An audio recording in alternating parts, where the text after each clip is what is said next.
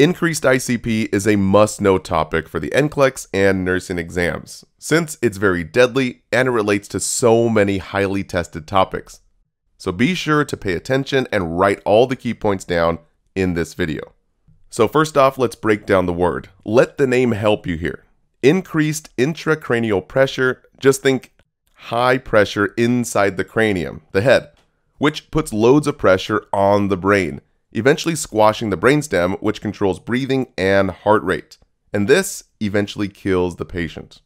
Now, as far as the causes, just think of anything that can increase pressure inside the head. From increased bleeding in the head from an aneurysm stroke, we get a bursted blood vessel that now fills up the brain, causing increased pressure. Or increased swelling and inflammation from a head trauma or even meningitis. So more inflammation means more pressure, or even increased brain tissue like from a tumor. Now, as far as the pathophysiology, again, just think this increased pressure compresses the brain. So initially, it compresses blood vessels that carry oxygen to the brain, so less blood means less oxygen, resulting in a change of level of consciousness from cerebral hypoxia, that low oxygen to the brain. So the key term here is reduced level of consciousness or decreased mental status. Write that down. This is the earliest sign of increased ICP, and even Hesse says that the earliest sign of increased ICP, the answer was altered level of consciousness. Again, just think low oxygen means low consciousness, or mental status change, also known as altered level of consciousness. You like that, did you?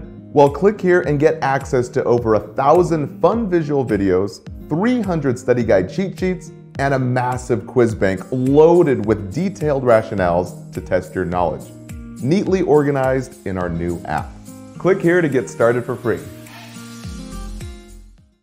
Now for the signs and symptoms to write down. So the earliest signs are typically the most tested on the NCLEX. So key terms again, altered level of consciousness, but they also call it irritability and restlessness, as well as decreased mental status.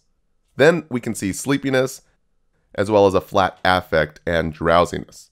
Now again, the NCLEX and exit exams love to focus on this, since early detection saves lives. Now for moderate signs, we see a headache that's constant, and then another key term, sudden vomiting, that emesis, without nausea. We must report this to the HCP or the provider.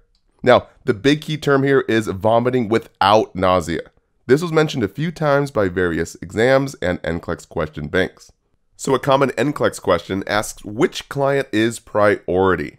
And it's typically the one with a closed head injury waiting for brain imaging who reports key terms here, headache and emesis of 200 mLs without nausea.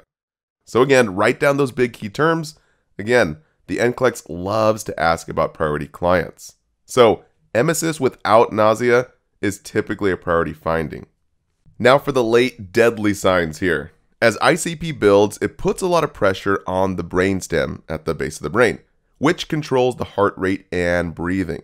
So this eventually leads to irregular breathing and other vitals. So in the lungs, we'll see irregular respirations known as Cheney-Stokes respirations. This is basically fast and slow breathing. In the neck, we see nuchorigidity, that stiff neck. Patients complain of they cannot flex the chin toward the chest. Write that down, it's a big key word.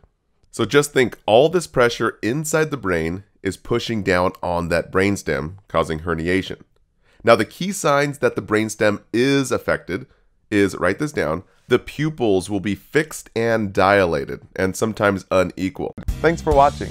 For our full video and new quiz bank, click right up here to access your free trial. And please consider subscribing to our YouTube channel. Last but not least, a big thanks to our team of experts helping us make these great videos. All right, guys, see you next time.